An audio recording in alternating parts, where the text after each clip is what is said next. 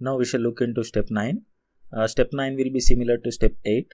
Here also we are going to enter the data of third attachment path 9 and Rn3. In step 8 we have entered the data for 4 and Rn1.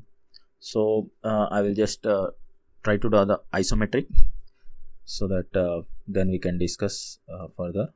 So I am going to draw once again.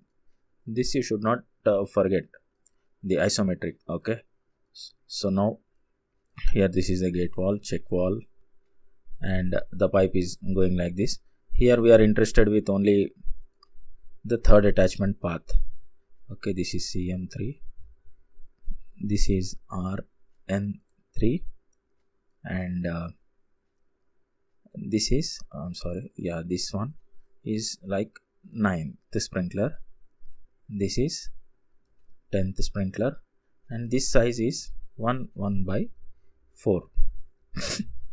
So this size is 1/4, which is nothing but 32 mm.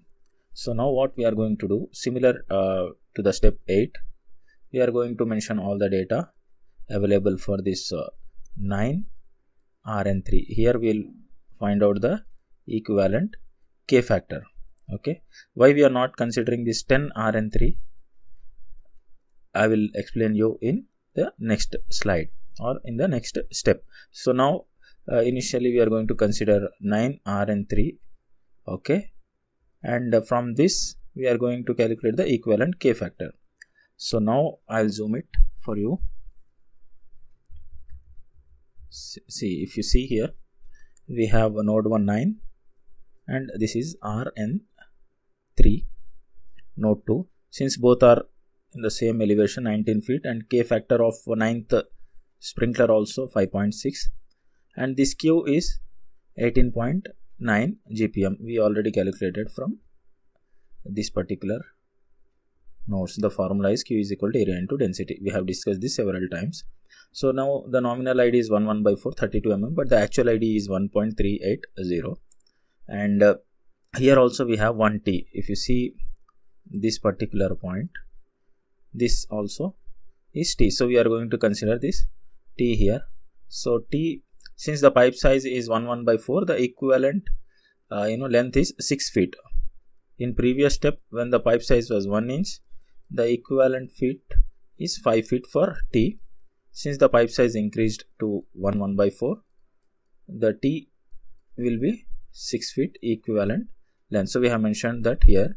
And now length will be 7 feet only, since from 9 Rn3 the distance is 7 feet only, and the fitting we already mentioned like 6 feet. So here we are mentioning excuse me. So total will be 7 plus 6, 13 feet. So we got the total length, and here based on C factor 120, we are going to calculate by using the friction loss formula, this friction loss per foot, so 0.031, and then finally we are going to calculate the total pressure 11.4 from this formula. And then since here also 9 and Rn3 are on the same elevation, so we kept as 0, and friction loss will be 13 multiplied by 0.031, so it will be about 0.4. So we are going to as PT plus PE plus PF, so total pressure loss will be 11.8. Now the K factor will be equivalent K factor at Rn3 will be we need to use this formula, Q divided by root PT.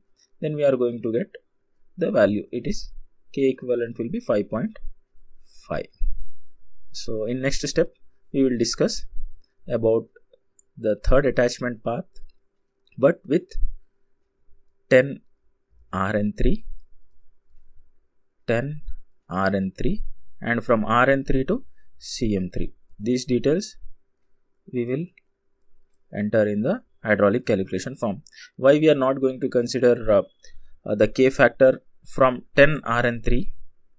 Because here you can see that the since 10th sprinkler is the most challenging sprinkler, so we'll consider this as hypothetically as the path.